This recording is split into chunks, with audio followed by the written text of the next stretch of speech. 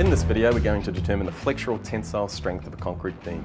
The relevant standard is NZS 3112 Part 2, and determining the flexural tensile strength of the concrete beam is described in Section 7.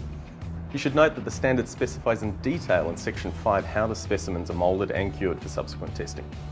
To conduct the test, in addition to the test machine itself, you'll need a ruler and a marker.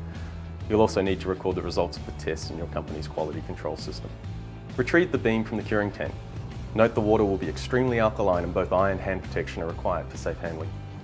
The tests are done with the beam in a saturated surface dry condition, so wipe off the excess moisture and keep the beam covered with a damp cloth when not in use.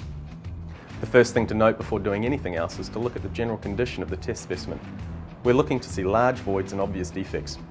A test performed on a grossly defective specimen will not be accurate. Mark the bottom of the lower face load bearings as a positioning aid. Ensure the correct health and safety procedures are followed and increase the load on the test specimen at a rate of 1 to 2 megapascals per minute. Note that this rate is about a tenth of the rate used when doing a compression test, and this reflects that the tensile strength of concrete is around a tenth of the compression strength. Note also that the position of the upper face load bearings with respect to the specimen are positioned over a span at least 3 times and not more than 4 times its depth. Take 2 measurements either side of the fracture of the width and depth of the beam to the nearest 1 millimetre. Determine the location of the fracture relative to the length of the beam.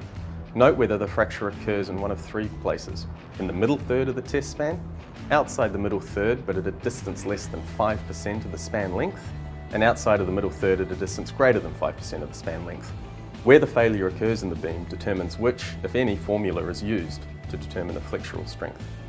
It is important to note that if the fracture occurs outside of the middle third by more than 5% of the span length, the test is discarded. The maximum load applied in newtons, which is then used to calculate the flexural tensile strength. See Section 7.5 of the standard for the calculation to use.